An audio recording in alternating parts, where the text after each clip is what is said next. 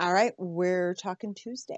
Today is on FlyLady's weekly plan. It is her free day. So, if today is your busiest day of the week, make that your free day. Mine is Thursday. I have been wrapping up last week on Tuesdays. So, to make today your free day or whatever other focus day it is if today is not your busiest day. If that is confusing, let me know in the comments below. I will address it when I start the live question and answer sessions on Sundays while I'm doing my Sunday prep for the week.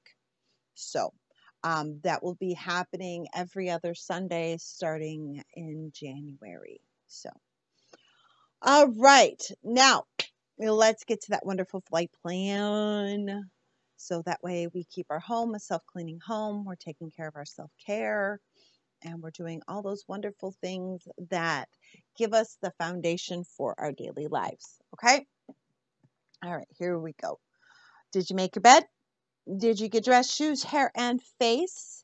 I have definitely found that now with trying and working, I'm going to say my version of the curly girl method because I don't follow it completely. Obviously, I dyed my hair. That's a no-no. So, it takes me longer in the morning to get ready because my hair actually takes time. I can't just throw it up in that messy bun anymore. So, do things appropriately, but it's making me feel better that my hair is done every single day. So go figure, right? Maybe there's something to self-care.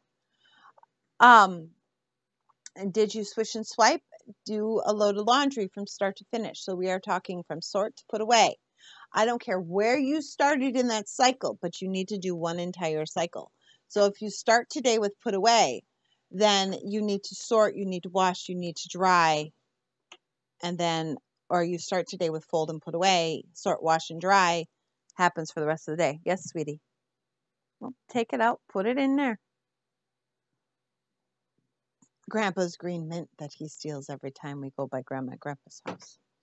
All right. So, did you eat all your meals, drink all your water, take all your meds? Did you get all the dishes done for the week? Hi, sweetheart. No, caramel corn. Really? Your mission for today, take 15 minutes and straighten up the laundry room. Now, we did do this last year. Oh, yes, we did it last year, but we did it also last month. So it shouldn't be that bad. And if you're taking care of things as they come up, it's not going to be an issue. You might have some dusting to do, maybe some mopping to do. I'm lucky my laundry room is in my bathroom. I don't have to worry about that because it gets taken care of when I swish and swipe in the morning.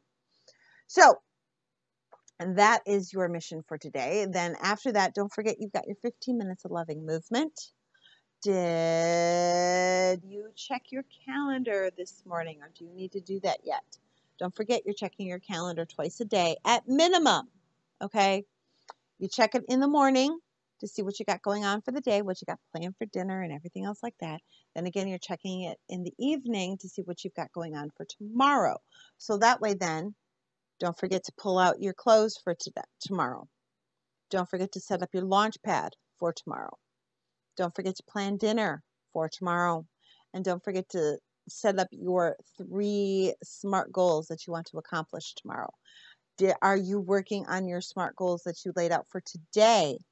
Do you have a plan in place to make sure that you get that next actionable step done? All right. Lunches are taken care of either while you're making dinner, after dinner, before dinner. Hotspot room rescue. 3 cycles of that would be ideal. If you are not there yet, that's fine. Don't forget, you can just, if this is new to you, or maybe there are some things that are harder for you, focus on one thing. When you get that, move on. In my videos that I did for the 31 baby steps, I talk a lot about don't move on to the next step until you've got this one. Because the last thing we want to do is to overload you and overwhelm you, and that's not cool. You're not going to get anywhere that way. Shine your sink. I hope that happened.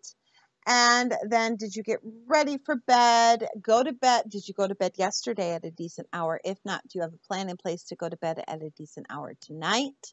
And then, of course, did you pamper yourself and really focus on that self-care today?